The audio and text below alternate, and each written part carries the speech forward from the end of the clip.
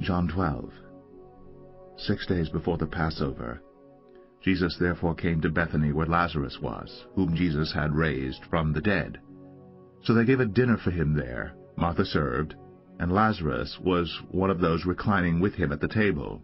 Mary therefore took a pound of expensive ointment made from pure nard, and anointed the feet of Jesus, and wiped his feet with her hair. The house was filled with the fragrance of the perfume.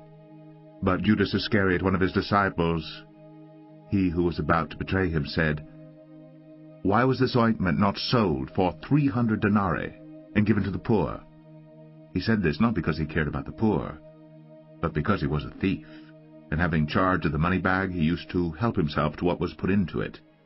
Jesus said, "Leave her alone, so that she may keep it for the day of my burial. The poor you always have with you, but you do not always have me." When the large crowd of the Jews learned that Jesus was there, they came not only on account of him, but also to see Lazarus, whom he had raised from the dead. So the chief priests made plans to put Lazarus to death as well, because on account of him many of the Jews were going away and believing in Jesus. The next day the large crowd that had come to the feast heard that Jesus was coming to Jerusalem. So they took branches of palm trees and went out to meet him, crying out, "Hosanna! Blessed is he who comes in the name of the Lord, even the King of Israel." And Jesus found a young donkey and sat on it, just as it is written, "Fear not, daughter of Zion. Behold, your king is coming, sitting on a donkey's colt." His disciples did not understand these things at first, but when Jesus was glorified, then they remembered that these things had been written about him and had been done to him. The crowd that had been with him when he called Lazarus out of the tomb and raised him from the dead continued to bear witness. The reason why the crowd went to meet him was that they heard he had done this sign. So the Pharisees said to one another, "You see that you are gaining nothing. Look, the world has gone after him." Now among those who went up to worship at the feast were some Greeks. So these came to Philip, who was from Bethsaida in Galilee, and asked him, "Sir, we wish to see Jesus." Philip went and told Andrew. Andrew and Philip went and told Jesus. And Jesus answered them, "The hour has come for the Son of Man to be glorified. Truly, truly, I say to you, unless a grain of wheat falls into the earth and dies, it remains alone. But if it dies, it bears much fruit.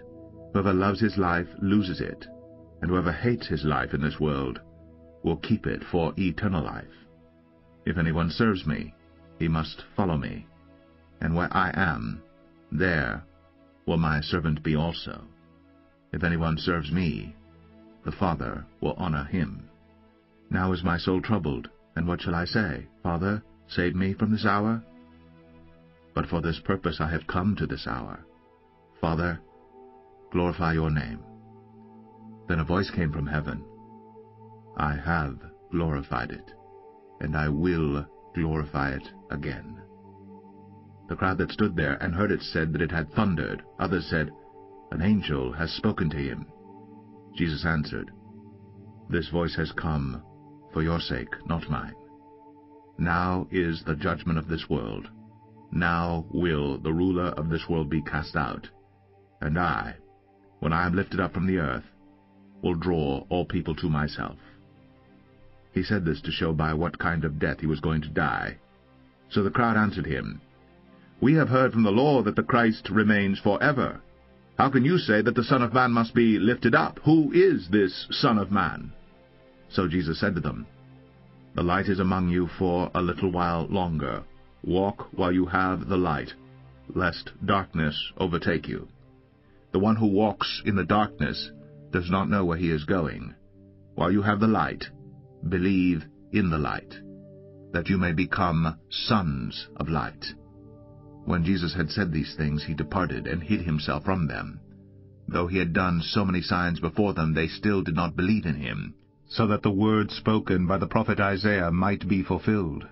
"Lord, who has believed what he heard from us, and to whom has the arm of the Lord been revealed?"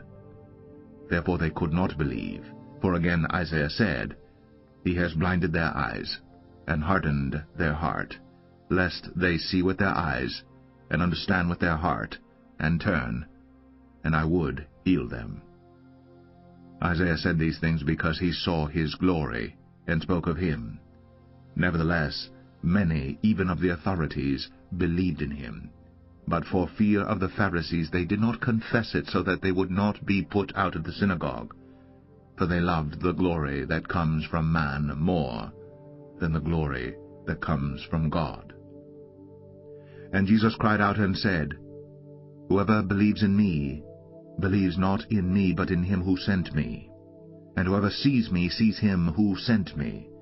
I have come into the world as light, so that whoever believes in me may not remain in darkness. If anyone hears my words and does not keep them, I do not judge him, for I did not come to judge the world, but to save the world. The one who rejects me and does not receive my words has a judge. The word that I have spoken will judge him on the last day. For I have not spoken on my own authority, but the Father who sent me has himself given me a commandment, what to say and what to speak. And I know that his commandment is eternal life. What I say, therefore, I say, as the Father has told me.